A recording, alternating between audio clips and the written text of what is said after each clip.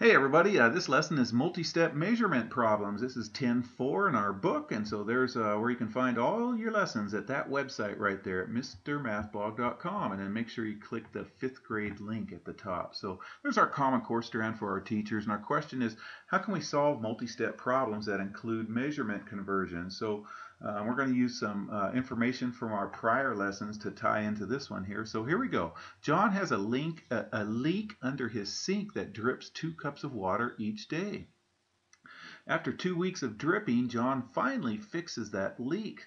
If that leak dripped the same amount each day, how many quarts of water dripped from John's sink in 2 weeks? So there's all kinds of things that we're going to. The answer is we want to find out how many quarts that leaked after 2 weeks right here. Well, we started in cups.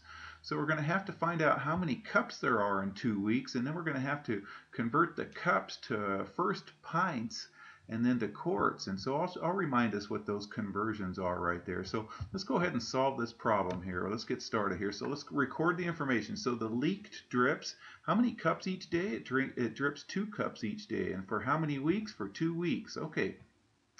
So we're going to find the total amount of water dripped in 2 weeks. Okay, so let's first find out how many cups were dripped in 2 weeks. So since we're given the amount of water dripped each day, we need to convert that 2 weeks into days and then multiply. Okay, so there's 2 cups a day. How many days in 2 weeks? Well, there's 7 days in 1 week, so in 2 weeks there's going to be 14 right here. So if we put 14 right there, 2 times 14 equals 28 cups total.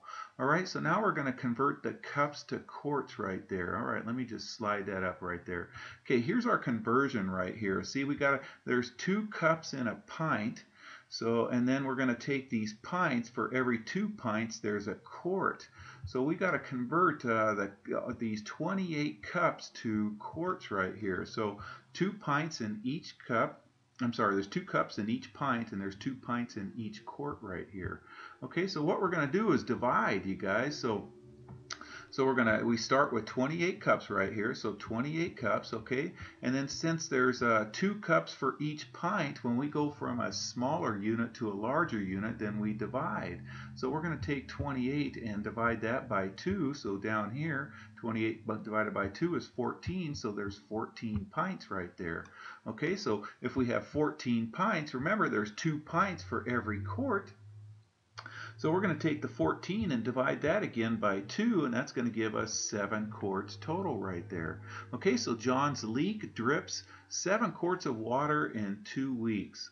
Okay, all right, so what if John's leak dripped for 4 weeks before it was fixed instead of 2 weeks? How many quarts of water would have leaked? Well, if it was 7 quarts in 2 weeks, then it would have to be double that, because 4 weeks is double 2 weeks, so it would have to be double 7, or 14 quarts right there, okay, as long as it leaked the same amount.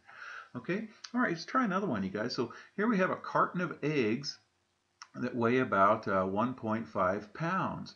If a carton holds a dozen eggs, about how many ounces does each egg weigh? Okay, so we got to do a couple of conversions here. So in ounces, find the weight of the carton of the eggs. Okay, well remember, 1 pound equals 16 ounces.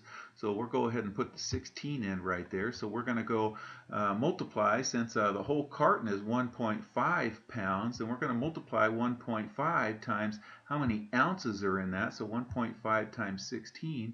And if you have trouble thinking about 1.5 times 16, use that distributive property we talked about a couple of chapters ago. 1.5 is the same as 1 plus 0.5. So I can multiply 1 times 16 and then 0.5 times 16. Well, 1 times 16 is 16, and then 0.5 times 16 is just half of 16, which is 8, and 16 plus 8 is 24.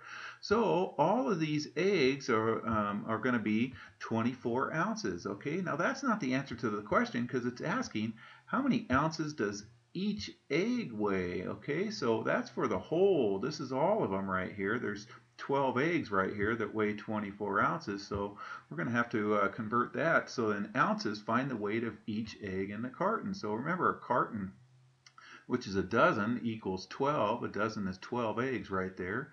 So we're going to take that 24 ounces, what the whole carton weighs, and we're going to divide that by, there's 12 eggs in there, and 24 divided by 12 is 2.